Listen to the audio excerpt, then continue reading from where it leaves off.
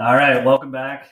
We got 3 bottles we're going to taste today, and special guest, my lovely wife, Amanda. So welcome. Hello. I know you've got some critiques and feedback, so thank you for being willing to join today. But we thought that we would do a video today, kind of, I guess, really one of the first bourbon experiences we had together. Yeah. That I actually drink bourbon. That you actually drank bourbon that you liked. That I liked. That you liked. Because up until this point, I'd been sipping on it. I was very much a rookie. I didn't really know what I was getting into. And we went to Louisville for a weekend. Yeah. And Amanda's like, let's go to the Old Forester distillery, which is right downtown, and let's do a tour. Yeah. It was cool. Super super good, too. It was so cool. Yeah, really good. Just really learn more about it and everything. And I think they have a 3-story copper still. Yeah. And then they go through the whole tasting. And Amanda used to make the face. The faces. Which I might still make occasionally. She still might make. But she found one, and I believe it was this one, the 1920. And it was paired with their chocolate bourbon nougat candy, that stuff. We actually went back to get some more of those chocolates. So. For the kids. Well worth it. But Old Forester does a great tour, and this is I think currently my favorite bourbon is this 1920.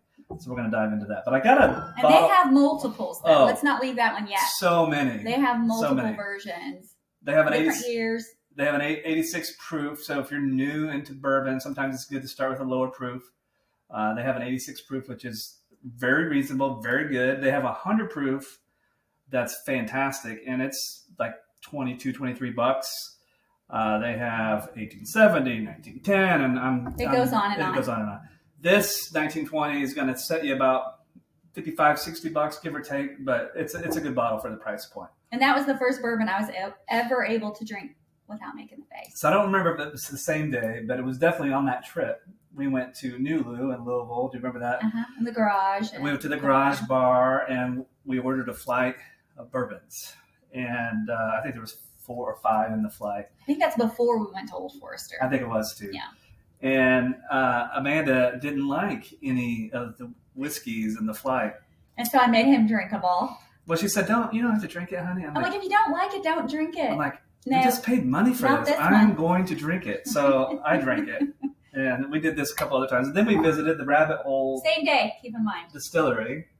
Never heard of it before. In Louisville as well. And we had scooters. We had little scooters we were getting around from point A to point B. Yeah. But after we left Rabbit Hole, the Rabbit Hole tour at that time, this was a few years ago, it was and their product was okay. I haven't had it since then. They were brand new, I think. I think they were brand new too. So somebody asked me today how this tastes. I don't remember. So this is going to be. Actually, Larry got us a bottle of that when we were in Edisto. I think he got the rye. It was a blue label, I want to say. I think it was the rye. And it was gone in 2 days. Yeah.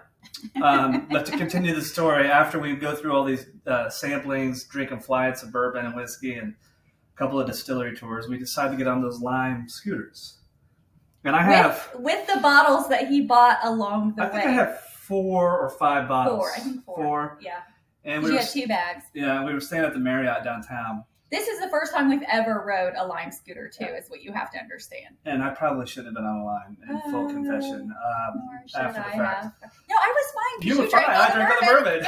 You just made the face and made the face and said, nope, had a beer instead. So we're staying at the Marriott downtown, and I could see the hotel, and I hit a bump, and we're riding on the sidewalk. And this is classic for my husband. If he's ever driving down the road, whether it's on a bike, in a car, on a scooter, he will find the bump and hit it. He'll find the hole in the road, and he will hit it. So I hit the bump, and the bottle, like I'm trying to keep out that one of the bottles, or the bags broke, and the handle on the bag broke, and the bottles fell, right? But he saved it. I saved it. And it was a Rabbit Hole bottle. I distinctly remember because right here on the shoulder, it busted a little tiny No, that was hole. the second time you dropped it. Oh, yeah. Yeah, I gathered them up, and then they slipped out. So that made it. The bourbons made it the first bump, right? And then here we go again, getting it.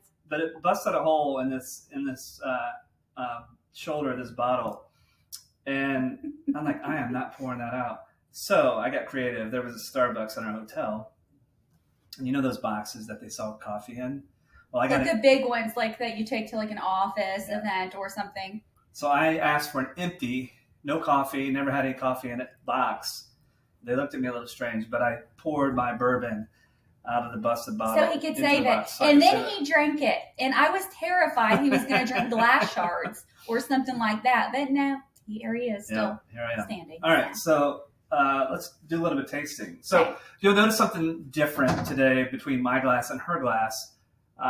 She's not really a neat bourbon drinker. She likes it usually cut with a little bit of ice and sometimes a little bit of water. And or a lot of water. Which, you know, if you cut your bourbon with some ice and water, I'll get drunk slower. Go and go and go. So this first one, we're going to do the rabbit hole. And this is Cavehill Kentucky Straight Bourbon Whiskey. I didn't bring my eyeballs, but I think this says a 4-grain small batch. Small batch, which again, small batch, every distillery kind of defines what's small to them. So what's the grain bill? 70% corn, 10% malted wheat, 10% malted barley, and 10% honey malted barley. I have a feeling you're going to like this one. I actually might like that one. So we're going to do this sampling. So cost on this, I think this was about 70 some bucks or so. So there's your glass. See, on the nose to me, I got to, yours might be a little bit different because you got the ice, but I smell a lot of ethanol in mine. Ethanol, yeah. Strong, right? Mm-hmm. That's sweet. Good. Mm-hmm. That's really good. That's really good. Very cinnamony. Like that first taste. The first thing I taste is cinnamon. Like it's burning. And I have ice. Are you hitting cinnamon really heavy too? I got toffee at the beginning. If you're trying it without it, just take a little sip of that. You can try it with that. Ooh, yours does have a lot more cinnamon with the ice and water. It's a completely different taste. Yeah, that's different. Completely different taste. Yours is sweeter. That is super cinnamony, spicy. Yeah, this is neat. It's got, I would say, I got like a buttery toffee on the front end, real sweet. It's got nice legs. I don't know if you call them legs. I think so. With bourbon, but that's good. Little drips on the side of the glass. All right. Ooh! Do you rinse? I'm warm. Nope, I'm good. I'm naturally warm, and drinking bourbon makes me even warmer. So the next one, I got to cheat because the bottle doesn't tell me. This OFO 1920 Prohibition style. The grain bill on this one, 72% corn, 18% rye, and 10% malted barley. For me, this brings the heat, and I like it. Oh gosh! So we'll give this a little bit of a taste. Again, about $60, give or take.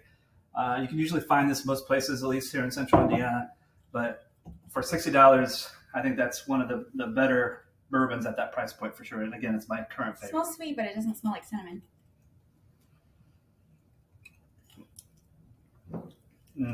It's so good. I don't know what the flavors are except delicious.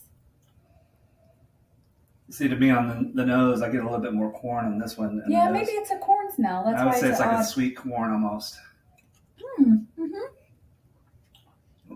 But to me, you know, that rye hits you too, because that's where I think the heat comes from. I mean, it warms you up. And that one here, swap again. All right. And then you do that.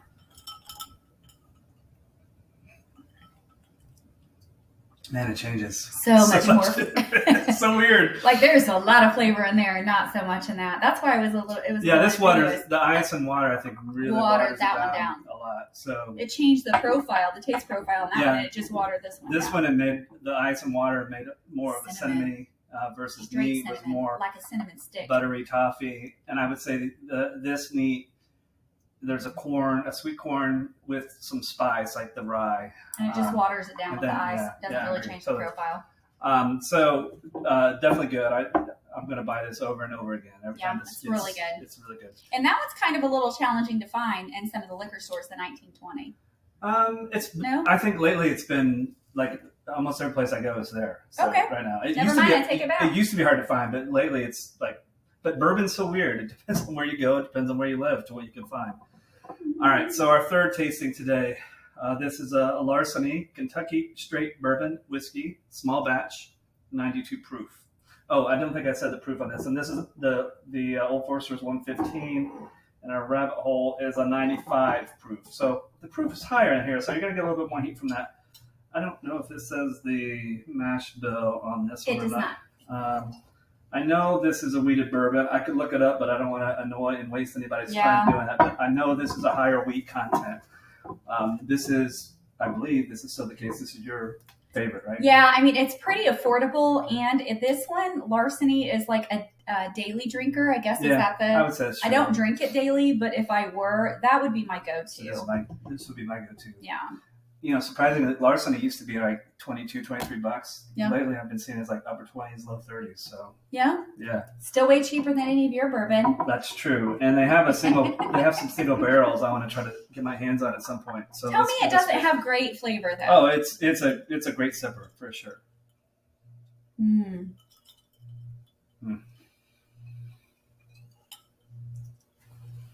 Perfect. It's so smooth.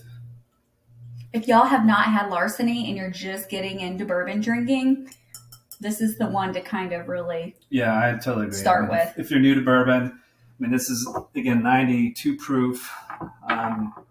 It's so smooth. I mean, neat. It's smooth. I mean, I don't drink it neat very often. No. My palate isn't as sophisticated as yours when it comes to bourbon, and I think that's why I like the Larceny. We start getting in the more expensive bottles, and it's like Bernie. What? I mean, I always hear these people tasting bourbons and like, oh, I taste the tobacco note. I actually taste the tobacco note. Oh my God. Maybe that's why I like it. Maybe. I don't know. It's so weird. It just, yeah. There's a little bit of it there. But it's smooth. This one's smooth front to back. It very, very easy finish. A great starter bourbon, I would say. Great starter bourbon. But even if you are already into the bourbon scene, I mean, there's nothing wrong with drinking Larceny at all, ever. Yeah. Ever. So, I love it with water and ice, personally, but it actually tasted pretty okay. Neat. It's funny because all three of these, tasting it neat, obviously it tastes, I mean, Captain Obvious tastes completely different, but just stronger and more flavorful. But there's little tricks you can do. I mean, drinking a bourbon neat, I think is difficult if you're trying to get into bourbon, I think. Who would ever do that? And that's what they taught me at Old Forester when we were doing that distillery tour. They are the ones that taught us to like hit it with a little bit of water. Yeah. They had these little droppers. And so they went through the whole tour and the whole tasting, and that really helped. And we actually had this really funny couple, nice couple sitting next to us. And they were talking about getting this little book, which we actually ended up buying a book, and it was full of bourbon recipes. Mm-hmm. And the wife was telling me that's how she got into drinking bourbon, by making like drinks with bourbon in it first until she slowly got rid of the sweet stuff and just kind of stuck with the bourbon. And that actually was really helpful. We still have the book somewhere. We do. I'm not sure where it is. We do. Yeah, this is so good. I'm surprised by this. You are? I'm really surprised by that. Okay. Well, we were like that distillery when I want to say they were fairly new. Like I want to say there was still construction going on. Yeah. And we ordered a flight there of their bourbon, which Mr. also drank all of that. So we went to Garage, and then we went there. So like to. So if you're looking for a fun getaway, a nice little bourbon adventure. I mean, of course you can do the whole bourbon trail. We've done bits and pieces here and there. Yeah. But staying in New Lou, which is on the downtown area of Louisville, some great restaurants, some great bars. Yeah, we love Louisville, Frankfurt, and it's so close. Lexington, all those little towns. You can't miss, and all the restaurants and bars that you go to in those areas, they're gonna have. Chances are they're gonna have their own private bourbon collection and their own barrel, this and that. And we did notice that. That's another really good point. These different bars that we went to, they had their own custom barrel that was made for them. So that was kind of cool. It is definitely cool. So definitely worth the experience, but definitely hit the tour at Old Forester. It is a great experience. So, and there's another, was it Evan Williams? That's right there. Evan Williams is right there. There's a tour, Angels Envy. There's also another tour. So there's quite a few if you want to like make it the whole weekend all about bourbon. You can do it. Ours was one day we were making about bourbon. And then we went to some museums and some other things, but great time. It was a good experience. All right, so would you drink this again? Mm-hmm. I don't know. Let me see. I mean, neat. That's so good. It's so cinnamony. It's so strange because neat. It doesn't. I don't hardly get any cinnamon at all. It's so weird. When you like make a punch or whatever, and you have the cinnamon stick, it literally tastes like I licked the cinnamon stick. Yes, I would taste that again. I'd buy this again. You already know our feeling on this, and you already know our feelings on this. So we like all of them. So we like all of them. Yeah. So let us know if you had these. Yeah. You like them. Give us some feedback. Thumbs up if you like the video. Subscribe. We'll do this from time to time. Maybe we can get Amanda back as a guest on the show. Leave a comment if you like her as an addition to the show. Oh my gosh. Everybody should leave a comment. No way. Get rid of her. They're going to do the exact opposite. Yeah. So anyway, thank you all. I appreciate you listening to us drink a little bit of bourbon and talk about it. So have a good day. Bye, guys.